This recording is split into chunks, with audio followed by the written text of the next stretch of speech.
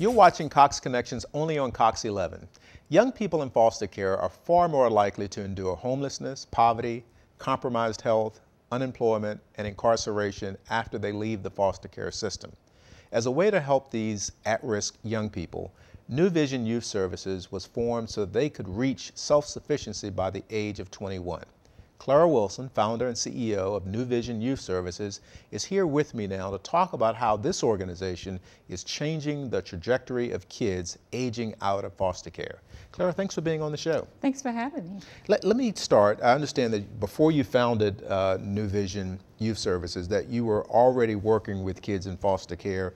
Talk about that experience and what you learned. Several years ago, I worked for an independent living facility where I taught life skills to foster care youth that was in and aging out of the foster care system.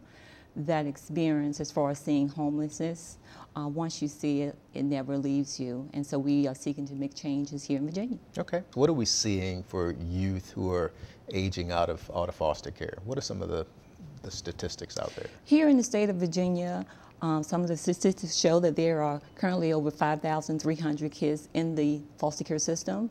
The state of Virginia, there are basically, when youth are in the foster care system, 1 out of every 5 that age out become homeless. In Hampton Roads, there are currently over 400 youth in the foster care system. And I would imagine that, I mean, with 5,300 children in foster care every year, there are a lot of kids who are reaching that age, yes. And what happens at that point when they age out? Does their entire support structure, does it go away? Well, when a youth reaches the age 18, they have the option of staying in and joining an independent living facility as far as program. When they stay in, of course, they have the option, the opportunity to obtain the GED or go to college, or stay into program to further their education. Or if they choose to get out at age 18, they have only 60 days to come back into the system. There's currently a Senate bill that we've been working on, Senate Bill 862, which will extend the time frame here in Virginia from 60 days to 180 days. That's a huge decision for an 18-year-old yes, to make. Correct, yes it is. And most of the time when they turn 18, they may say, well, I would like to get out and I can make it on my own. But by the time the 60 days is over, it's too late. And then that's where you have a crisis of where they're on their own, no family, no support system. So there's some legislative work that you're doing. There's some other initiatives that you're taking. You mentioned earlier the extended family connection, and I guess working with TCC on a Great Expectation program there. Through the Great Expectation program, it's an excellent program that's currently already there at TCC.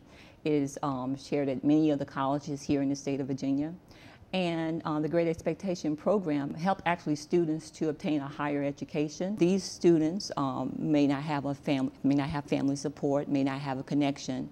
And through our project, the Extended Family Connection Project, we will be providing wraparound services through mentoring and teaching as far as life skills to help the students as far as to reach a stage where they can become self-sufficient adults. Well, it sounds like you clearly are making a difference. Some youth, their life has been turned around and put in a positive direction. You've stated that New Vision Youth Services will define success one youth at a time. How are you doing that? Our organization is incorporated here in Hampton Roads, but through a social media page. We have over 2,000 friends and fans. We connect with youth in many countries that will tap in through instant messages with our organizations that are seeking resources. We post data from many advocates that we have connected to, over 400 or 500 advocates on our fan page that share information, that provide resources that directly affect foster care youth that's in the system. You spoke of advocacy, and there are going to be people looking at this segment and they're going to say, I want to join you, I want to get with Clara and New Vision Youth Services to help.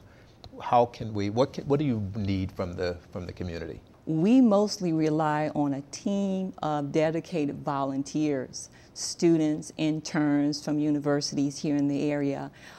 We are looking to put reliable mentors on our team. So volunteers. Volunteers. And can they send a check as well? Yes, they can. And they can send money. Yes, we would love to have well, them listen, send money. we're out of time, but yes.